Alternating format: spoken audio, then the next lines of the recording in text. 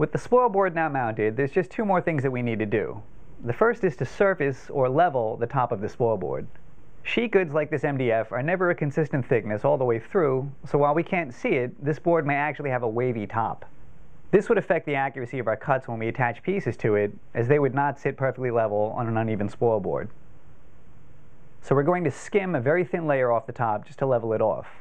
You'll notice at this point that we've added the ShopBot's optional plastic enclosure to contain the dust we're about to kick up. If you're curious about what this enclosure consists of and how to install it, please look for our separate video on it. For this operation, you can use the 1/4-inch bits that ShopBot includes with the starter bit kit, but obviously the job will go faster with a larger bit. So I'm going to use this 3/4-inch dado bit that I bought for my router. It's got a 1/2-inch shank, so I'll use the larger of the two included collets. If you missed the videos on how to install a bit and zero the machine, check those videos out too.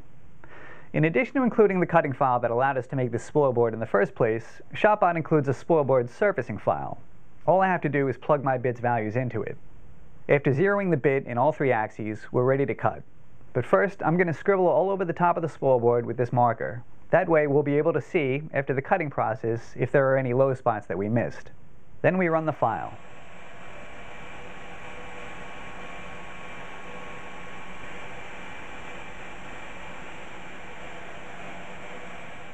Now this is only shaving a fraction of an inch off of the surface. You can see here that there's a low spot, meaning the MDF was in fact not a consistent thickness.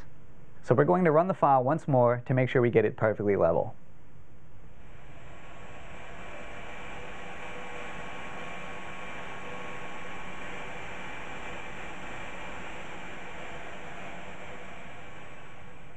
Now that it's finished, we've got a perfectly even spoilboard. There's just one more thing that we're going to do to it. We're going to run one more cutting file that ShopBot has included specifically for spoilboards. What it does is cut a small rabbet all the way around the spoilboard, leaving an area that's precisely 18 by 24 inches. This is helpful because this visually indicates to us exactly where the bit's cutting area begins. In other words, we now know where the boundary is of where the bit can reach, and we can place our material right up to that edge if necessary.